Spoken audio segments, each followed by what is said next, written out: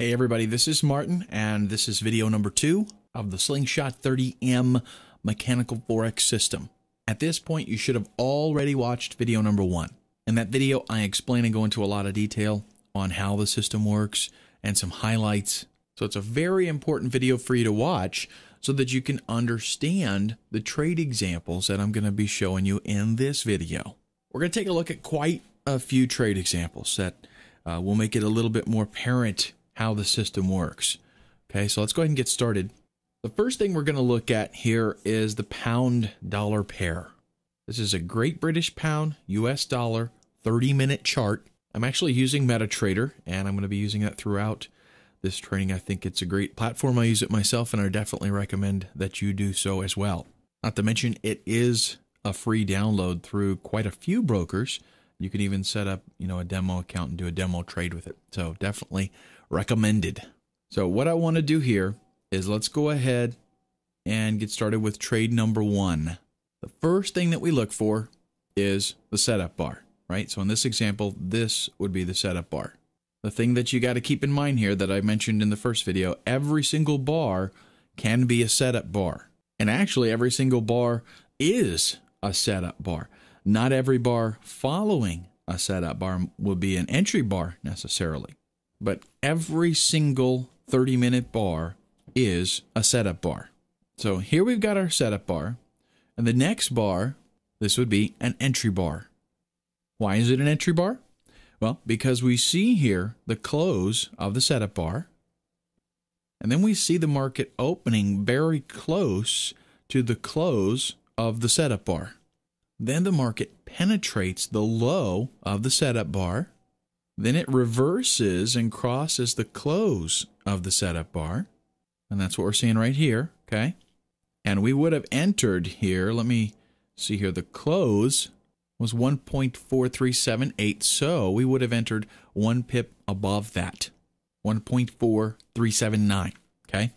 Then we would have exited at the close of the entry bar. And you can see the close of that is at 1.4570, okay? So we made close to 100 pips on this trade. Most trades, honestly, you're not going to make 100 pips, so this is kind of an extreme example. But on this trade, we would have made 100 pips. Now, after the entry here, we would have immediately placed a stop loss at 1 pip below the lowest point of the entry bar.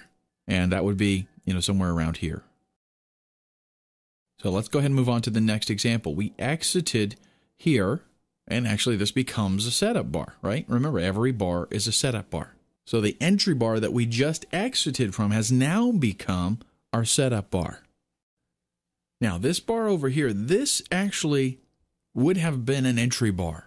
And the reason for that is because the market, if you would have looked at a 1-minute chart, you would have seen the market going up, and then you would have seen it reverse, and we would have entered below. We would have shorted here, right?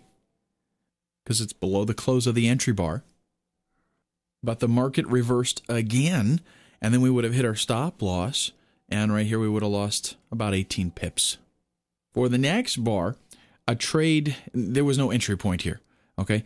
The previous bar was a setup bar, but it did not trigger an entry point. Again, this becomes a new setup bar. Next, though, this does become an entry bar.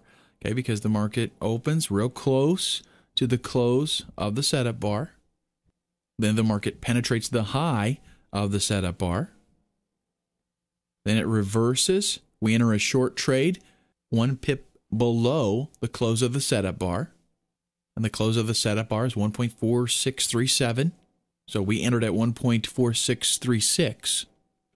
Then we immediately place our stop loss 1 pip above the high of this bar, which in this particular case, we're looking at about 1.4658. And then the market goes in favor of the trade, and we exit at the close of the entry bar. And it closes at 1.4567.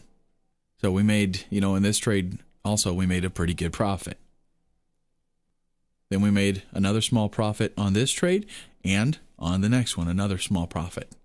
I don't really need to go over why, because we just looked at why this is all working. But this entry bar and this entry bar, we made not a big profit, not huge, but we made a decent profit. There's a couple of other examples here too. I'll just tell you about them.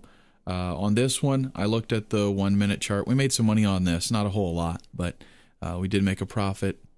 On another one over here, and I apologize, you can't see all of these, but I looked at the 1 minute chart. We actually lost about 14 pips on that one. On another one over here, we broke even. And then on this one, we made around 40 pips on this one. But that's what we're looking for, is steady, constant, and small gains. Let's take a look at some other examples, though. I want to show you. I'm going to kind of rearrange my screen here and get this set up to take a look at some other examples. What I want to show you is some US dollar and yen examples. I'm going to go through this real quick, I know, because you already understand the logic of how it works. This entry bar, we made money, okay? And again, on this entry bar right here, the trade closed profitably. We made about 20-something pips on that one. On this entry bar right here, we broke even. Let's go ahead and move this over a little bit more. On this entry bar right here, we made about 15 pips on that. On this entry bar right here, we actually lost about 7 pips on that one. And then on this one, we made about 8 pips. So also from this, you can see the dollar yen is less volatile than the pound dollar. So in that case, the profits are smaller, but also your stop loss is going to be smaller. Now, before I wrap things up here, let's go ahead real quick and look at a few examples of the euro US dollar.